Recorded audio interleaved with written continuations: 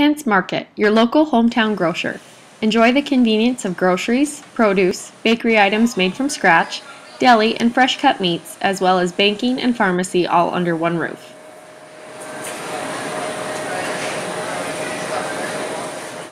The Bear River girls softball team battled through the loser bracket during the 3A state tournament in hopes of reclaiming the title.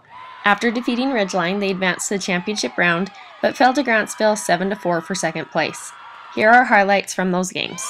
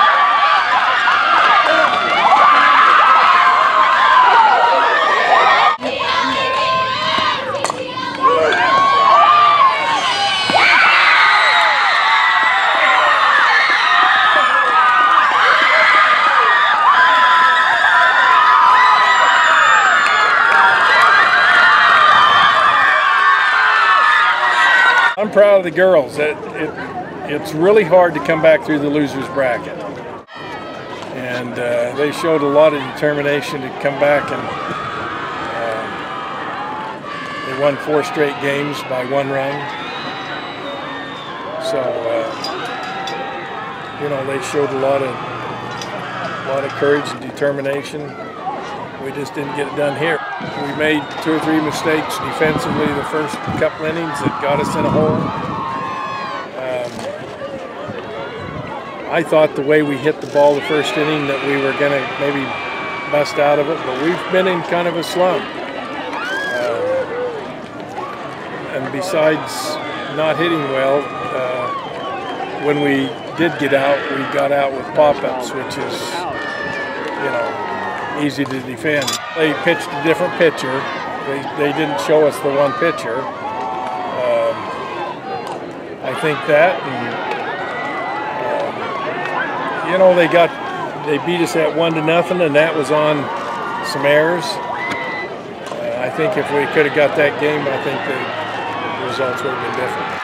Getting that losers bracket, it's pretty darn tough, and I thought Capri did a tremendous job to pitch that many games.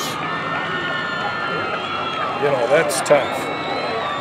3 games yesterday after the loss, and then second game today. So that's a lot of pitching in 2 days. So.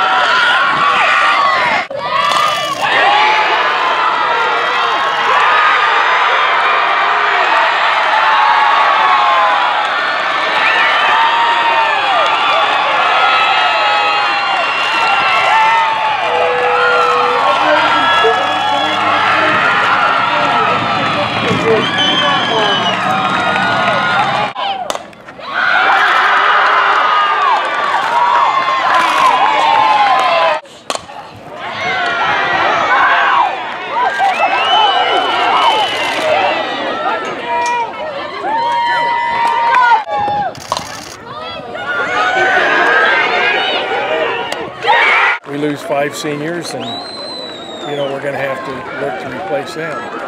But the JV has played really well this year, so I'm confident that we'll be really good next year.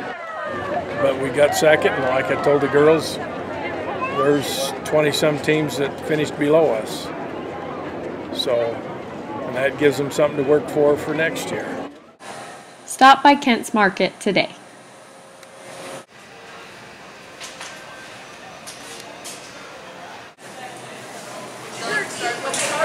Go.